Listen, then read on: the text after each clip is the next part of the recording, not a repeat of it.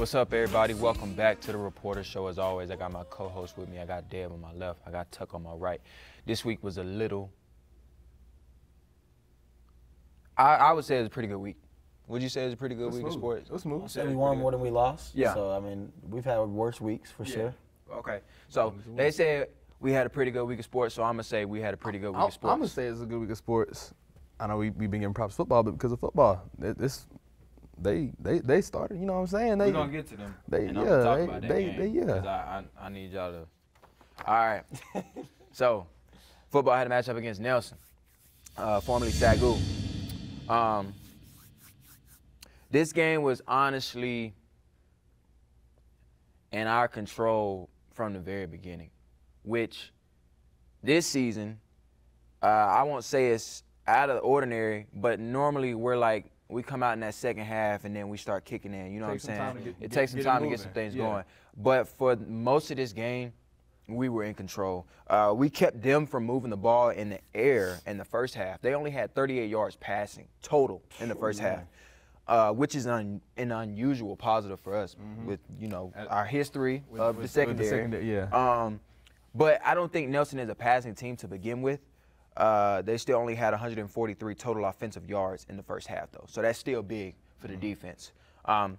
We controlled the first half in terms of time of possession, about 18 minutes, give or take. So we was handling the ball for most of the first half, but we didn't have a lot to show for it. We only went into the half up one score, 14-7. Second half wasn't much different. Our defense kept them from moving the ball offensively, whether it was passing or rushing. We kept them scoreless for 3 quarters. So big ups to the defense, of course. Big ups to the defense. Shout out to y'all boys.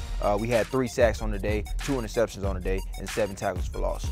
As a team, that's a really great defensive performance. Nelson only finished up with 235 total offensive yards. And we, I believe, had 250 passing yards. So just with our passing yards, we already was thumping them. You know what I'm saying? And so offensively, let's talk about the offensive side of things. We had a different look.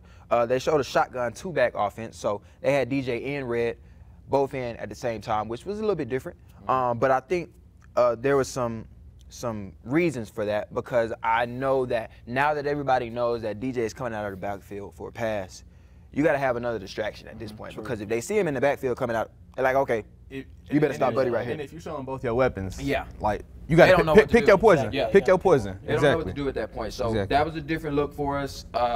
Still, DJ was coming, slipping out of the backfield, get over the middle successfully as usual. Had a couple of big passes over the middle from Davian to DJ, just as usual. We took a lot of shots downfield, a lot of deep balls, and we connected on a few of them, and still had a steady attack on the ground as well. Like I said, we had 250 passing yards and 172 rushing yards. So we're moving the ball on the ground and in the air. Honestly, though, if you just look at these stats, you would think this was a bit more of a blowout. True. And I feel like it should have been, which is why I said let's talk about that, because we won this game 27-7. I'm not going to take nothing away from that. That's a great win. But I feel like this should have been like 42-7, or, you know, there were so many opportunities where we were driving down the field and then we didn't capitalize. Didn't finish the play. Yeah. Didn't finish the drive, You know what I'm saying? So talk to me about what y'all saw from this game, because to me, it looked as if though this should have been a little bit more than what it was, even though it was a good win. For sure. I mean, first and foremost, for a team that beat us last year at home in a bad, ugly fashion, and one that we probably should have won, you got to give them props for going out there and thumping them on their home field. So shout out to them for that. But yeah, just looking at the stats, I mean, we beat them in essentially every category. I mean, first downs, rushing yards, passing. I mean, they had 82 passing yards on the whole day. So I mean, and especially time of possession, that's the one that sticks out to me. We had 37 to their 22 minutes, and that tells a team that you dominated them completely. I mean, you win the time of possession, that means you dominated the game. Before I let you go on that, I think the biggest thing is Nelson likes to run a no-huddle offense. Oh, okay. So it is a little bit harder to hold on to it time of possession-wise, but like you said, though, we did control that part of the game. That's true. And the thing about us is if you can run the ball, you can control the whole game, and that seems to be the difference between us and them, because they're in a hurry-up, we're taking our time. So if they don't score in those quick possessions, we get it right back and take our time and score again. So I mean, just looking at the pure stats, you would think that it was more of a blowout than 27-7. But I did hear that towards the end of the game, they started throwing a couple of flags and kind of the game got a little bit ugly. Yeah, they slowed it down a little bit.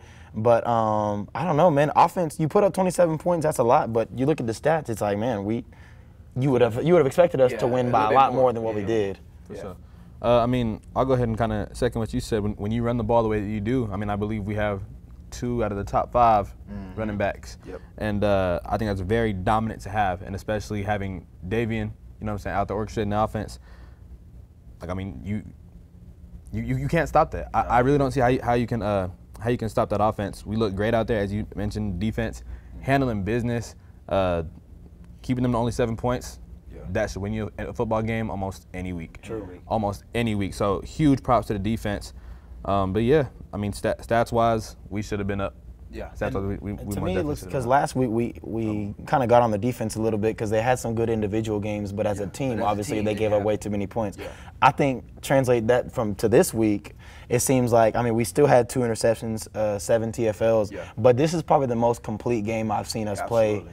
Since I've been at Wayland, to be honest with you. Because, I mean, we've had some blowouts to North America and sorry teams like that, but this is, I mean, SAGU is a respected team in the conference in every sport, so this is a complete game for us. And I'll go ahead and say this, too, like, in the past few games, ones that we've lost, they haven't been ugly losses either. Like, you see where everything is slowly falling into play, and this team has been coming together week after week, game after game, and I think it's a beautiful thing to see. On top of that, this is our 3rd win of the year. I think that beats the past 2 years that we've You know what? had. I'm glad you said that, my boy. Like I think that's really huge because even though it doesn't seem like that big of a deal, you have to think about it. For the team morale in the past 3 to 5 years, for you to only get 2 to 3 wins a year, and 2, I believe, in the past 3 years was the most. To come this year and get 3 in the first half of the season. You know what I'm saying? You're not even, actually, they're not even at the half, well, how many games they play in the regular season? 10? 10. So they're at the halfway point, and they already got more than what they normally have. So that's a big win in itself. Now, what I will say is Nelson did not have – they don't look like a passing team. Their quarterback is a run-first type of guy. He looked to run the ball a lot. And so what I will say is, even though we stopped them, I do want to see this happen against a team that has a passing game. True. You get what I'm saying? Yes. I need to see it because, yes, it's good that we can stop the run. I knew that we could stop the run. So if you have a run-first quarterback, you're probably still going to stop that. Yeah, one-trick pony. I want to see you stop the deep ball. I want to see you stop a team where they live off of passing. You get what I'm saying? Because if they live off of passing and you can still stop them, okay, at that point, now we're dangerous. And shut them down time after time. Yes, exactly. I mean, because like as we saw in previous weeks, you know, we'd have big plays, big interceptions from our DBs time to time. But overall, throughout the game, we let up. We allowed too many passing yards, too many deep balls and stuff like that. So yeah, the individual stats, you know what I'm saying? A pick or 2 looks good on the stat sheet by all means. But realistically, how much did you give up? You know what I mean? And so we need to, like you said, we need to see how well this defense comes together as a whole against a passing threat team. But I do want to say this, as you mentioned, the morale of the team looks amazing. And I want to give credit to the coaching staff as well for completely flipping the script with this team and the players, everybody being on board, everybody being there to support each other and truly go out there and work for better for themselves and this team as well. I agree. And the last thing I'm going to say on it is I do want to shed some light on just the returners who've been here since just the days when nobody took Wayland serious, like guys like Ponder, DJ, Red, Ryan, Davian as well. It's like, man, we've had guys who have been here the past 2-3 years and have seen the worst of years, but they stuck it out with Coach Hinojosa, believed in what he had to say, and now they're starting to reap the benefits of it. And then I think next year we're even going to take a bigger step, and I hate that some of these guys are going to graduate, might not get to see the height of where we can go, but they can say they were a part of the step in the right direction. They laid the foundation, laid that first so brick, those guys it's do need to amazing get their props for sure. Yeah, I think Brian Wood, the new offensive coordinator that they brought in, has brought a completely different look to the offensive side of things. There's different things in their game within every game, and so he's clearly a big brain out there on the side, and he's helping us succeed in ways that we haven't seen this team succeed in a long time. Some stats from this one was Davian, who was 16 for 24, had 250 yards passing and had 1 rushing TD. DJ, of course, again, had 20 attempts rushing, rushed for 90 yards, 1 TD, and added 4 receptions and 64 yards receiving. And Josiah had 7 receptions with 104 yards receiving. I would love to keep talking about football, but we got to move this one on to volleyball.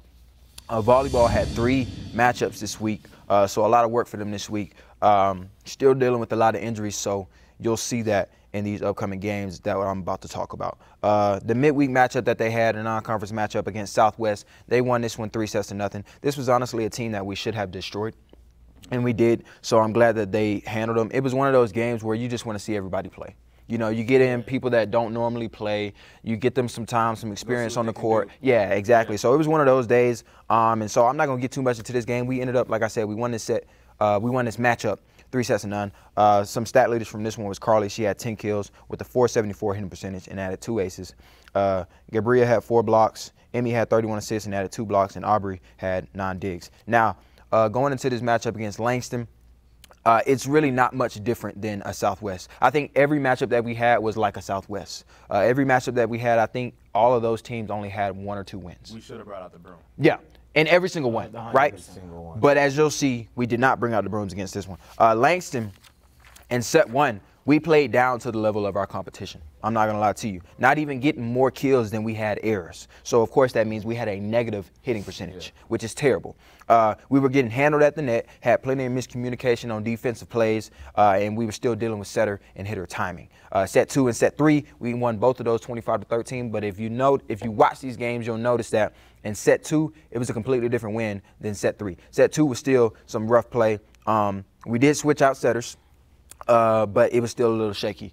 Set 3, though, we finally looked like we should have been. We had 15 kills, only had 3 errors, and our hitting percentage was exceptional, 444. So 444 hitting percentage is great.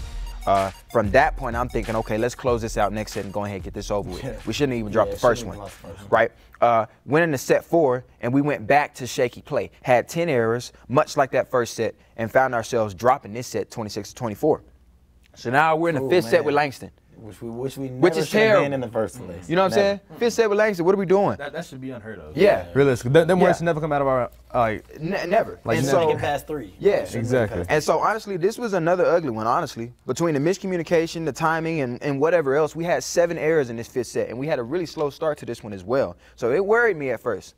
But we still found a way to win this one 15-10. Now, what I will say, we only had 1 set in this entire match where we had a hitting percentage above 100. And if you don't know volleyball, that's pretty bad. That's actually very bad. I think there was 1 set where we had .042. I think it was 2 sets like that. Another one with .049, another one with .094, something. All these really significantly low hitting percentages, and it was terrible.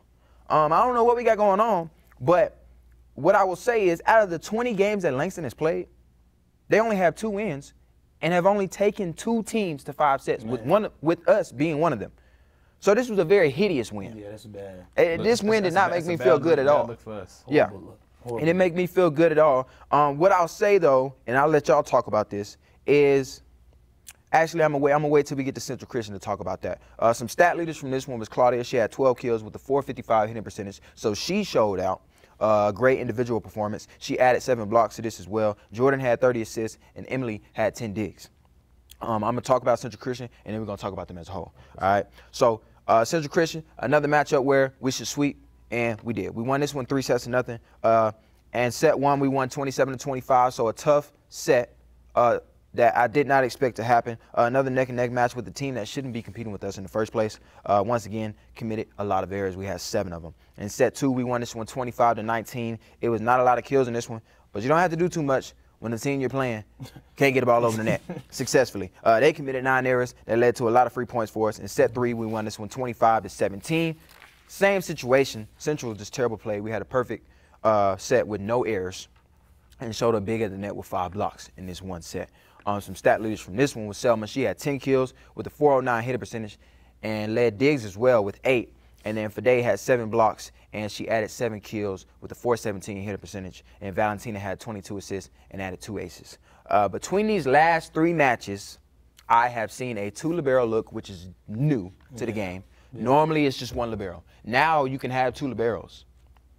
I don't know why we would utilize that, but that's what we're doing now. We got 2 liberos. And then we have had 3 different setters used in each 3 games, 1 heavily used in every single match. To me, I think this is too much going on. And I think it's causing a lot of problems on the offensive side of things. Like that, So y'all go ahead and tell me what y'all seeing. I mean, first off, on the Langston one, if you know anything about Langston, you know going there is not going to be an easy task, regardless of how good they are at any sport it is. Their students really do show out for the school. They show up. They're loud. So they have a lot of school spirit there. So I expected us to win easily, granted, but it doesn't shock me that that's a game that slipped out of our hands for a second and that we went to 5 sets. I still think we obviously never should have went to 5 sets, but you know, if you let a team get some energy, especially with a crowd behind them, anything can happen. So I'm glad we finally took care of business, but like I said, it never should have went to that. Central Christian seems like they obviously dominated. Central Christian is the worst team in the conference, I believe, so we did what we were supposed to do. But yeah, it seems like Yakamazi has been switching up the rotation a little bit, and while it does seem a little bit unorthodox, we do have a lot of wins to show for it. But then, granted, we have a USAO loss, which we probably shouldn't have had to show for it as well. So and some rough wins, you know? Yeah, I mean, we haven't had just a great game with it, but I mean, you can't complain about what we're probably 4-1, 3-1 with it, I bet, since he started switching up the rotation. So, I mean, it's like the win-loss record makes it look good, but when you're watching the games, it don't look too good. It don't look too good. So I'm sure he knows more about it than obviously than me or you do. But I understand what you're saying.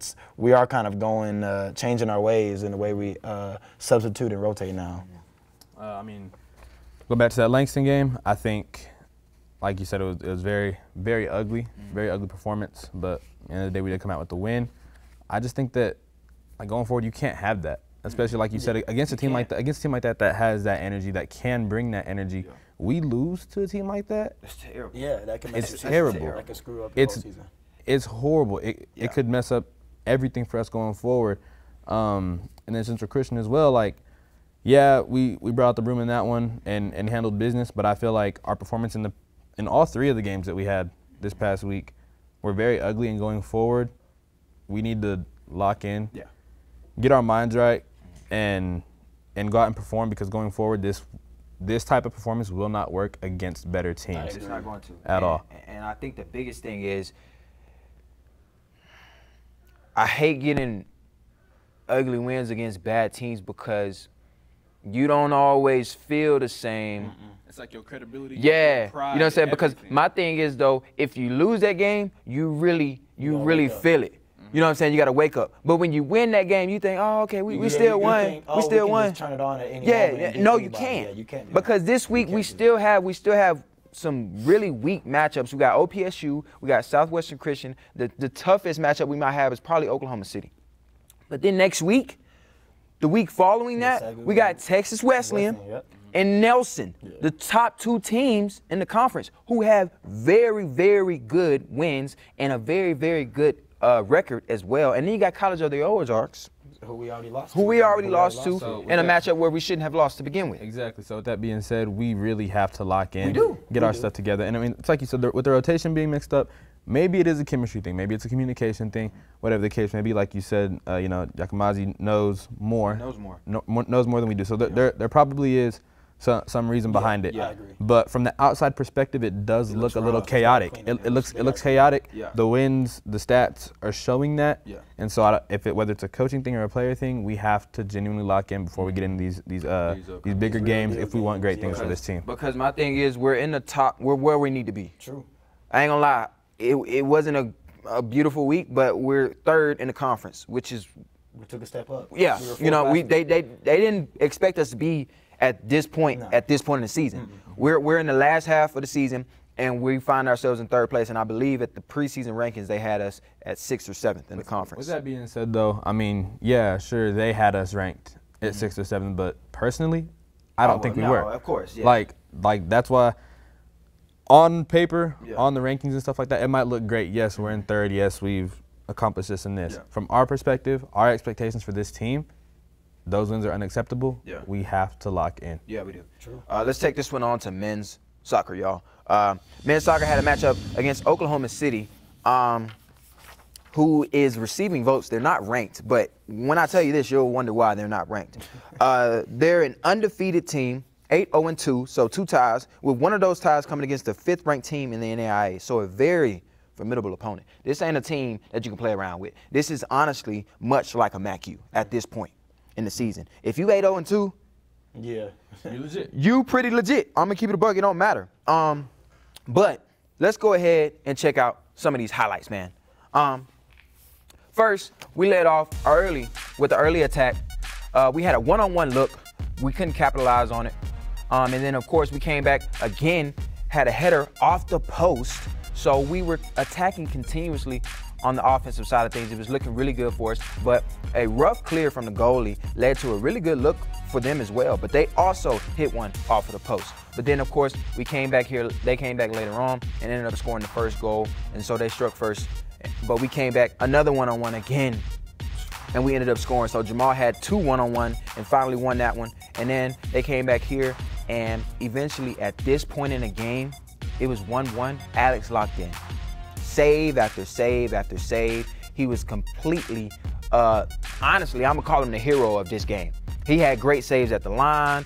If he was standing at the line, he was getting great saves. And if he had to come out and come attack somebody up top to get to the ball before they did, he was doing that as well. At the very end, we had a really good look here from Rashawn that could have won us the game. And then they called a questionable foul on Francis that I honestly didn't think it was a foul. But anywho, besides all of that, offensively, we looked like we should have been in this game, which I was really happy to see. In that first half, we won the shots on goal category 5-4. Second half was a tad bit different. Oklahoma City took more shots this half, and honestly, as you can see in the highlights, they took some quality shots.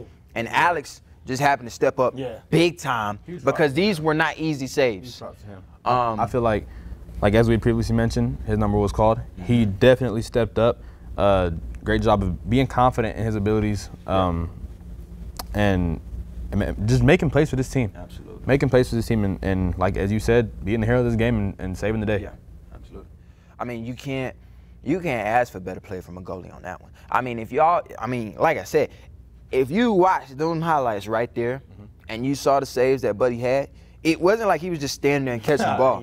Buddy was throwing his body left and right. He was coming out of the box trying to get to the ball before they did. I mean, he was having a phenomenal game at that position. And it was really big for us because a tie in this situation looks really good. I agree. It ain't a win, but it looks really good. True. Like you said, if they're a team of MACU's caliber, then most definitely. Really of course, you prefer the win. Of course, you prefer the win. And I think, as you said, we had great opportunities, great shots on goal, a great performance by the offense, and just couldn't finish it off. But great dominant performance. Defensively, I will say, well, overall in shots and goal category, even though Oklahoma City came out on attack in that second half, honestly, we still only lost that shots on goal category by 1. It was 6-7. So that was really good for us. On the defensive side of things, what I want to give a shout out to Elliot Idahan. Defensively, you can't really see stats in soccer. You're not going to see it. So unless you're watching the game, you can't tell that, okay, this dude is showing out defensively. But I want to say that because he's a big part of helping this defense stay, I guess, stay locked down in a sense where they're keeping that ball out from our side of the field. So I want to give a shout out to you, Elliot. You're doing big things out there on the defensive side of things. I know the stats don't always show it, but I see you, my boy. We're going to take this one on to women's soccer. Women's soccer also had a matchup against Oklahoma City.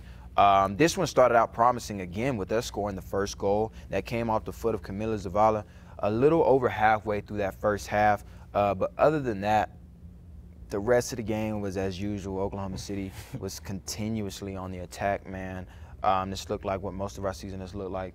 They had opportunity after opportunity. They ended up taking 11 shots on goal and scored 3, so we lost this one 3-1. I'll say not much. I mean, it is what it is. It's been what it's been. It's honestly one of those years. That's what it's. Don't even like. I'm not even gonna sugarcoat it. It's a down year. Let's be real. It's a down year. We don't have who we need.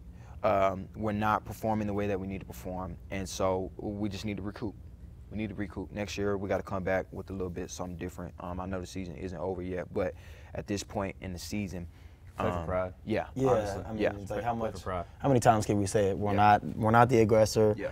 We're averaging like 1 to 2 shots on goal a game. I mean, we're not gonna win that way. Yeah. I'm sure it's something that they're probably hearing from the coach. Yeah. I hope they're hearing it from the coach. I'm pretty sure. If not, that might be the issue. Yeah. But you know, it's just like, man, what else are we gonna say? The only thing we can do is still show up to the game, still hope that they can make a run at the SAC tournament. But man, it's like, how many times are we gonna say they're just not good right now? They're not good. Yeah, Unless something not has to drastically change for us to have a chance at making a run this year. But yeah, it's almost time to chalk it up. Yeah. I don't want to say it is yet because I'm gonna be a glass half full guy. You can. But I mean, it's just like I I mean, yeah, we're just not good right now. They're not. Yeah.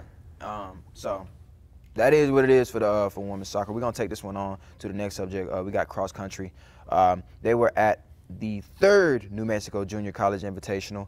This time around, for the women's 5K, out of 57 contestants, we only had 1 girl placing in the top 15, and that was Immaculata, who placed 13th with a time of 19:48. The men's 8K, out of 56 contestants, we only had 1 guy placing in the top 10, and that was Evans Palolit, with a 9th place finish with a time of 25:06. Now, we did have a lot of guys finish just out of that top 15, so our team did place 2nd overall out of 5 teams. So still doing good things in cross country. Now, let's talk about these upcoming games, man. Tuesday, men's and women's golf here, WBU Invitational. So the golf course is right over there by the Y. So, I mean, it's not a lot of times where we get to go support the golf team. True. You know what I'm saying? And they good. And they good. Yeah, you know what I'm saying? So if y'all want to learn how to play some golf, you know, I know y'all like to go to the golf course and blow it up because y'all can't shoot. But if y'all want to go watch some good golf, you know what I'm saying, go on out there and check them boys out. They're going to be out there today.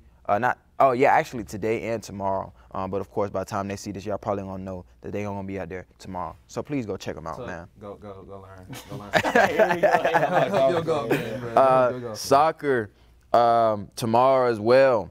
Versus USAO, women at 5, men at 7:30. And then volleyball also has a home matchup against OPSU. Can you check that time for me? I don't have it down here. Volleyball, I believe, starts at 7. Let me check. I would assume. I think it is 7. That being said, after the volleyball game, don't go nowhere. Keep your popcorn, stay in your seats. Hutch hysteria going on. Yeah. So I mean, I ain't going to have a time. Yeah. But it's happening right after the volleyball game. Yeah. So y'all want to come, you know what I'm saying, come support the men's and women's basketball team. Absolutely. It's going to be a dunk contest, 3-point contest. Good music, good vibes. So it'll be a good little introduction to the season. If y'all go, y'all might as well stick around for the Hutch hysteria. Absolutely. So, yeah, I got a lot of things to do this week, man. And then Friday, women's basketball will be away at West Texas. I believe this is just a scrimmage, though. And then volleyball will be here at home against Southwestern at 7. And then on Saturday, volleyball has another home matchup against Oklahoma City at 1. And then soccer is away at OPSU. So we got some things this week. I expect a lot of wins because we're not playing a lot of great teams. So if y'all don't come back with a lot of wins, I'm going to be upset. Football has a bye week this week, so we're not going to be having much for football next week. But that's all we got for y'all this week, man. I think this week our player of the week certified's got to be Alex.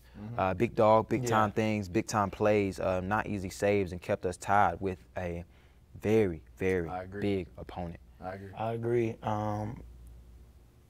I agree to an extent, though. Okay, you got 30 seconds. You got 10 seconds. Honestly. All right, Alex, you deserve all the credit in the world, but it ended in a tie. It did. Josiah, 100 receiving yards per usual. I get it. It ended a big win. It did. So that's gonna be my vote, but I understand why you vote Alex. I mean, that's no diss to Alex. For sure. That's all we got for y'all this week, man. We'll see y'all same time next week. Perfect.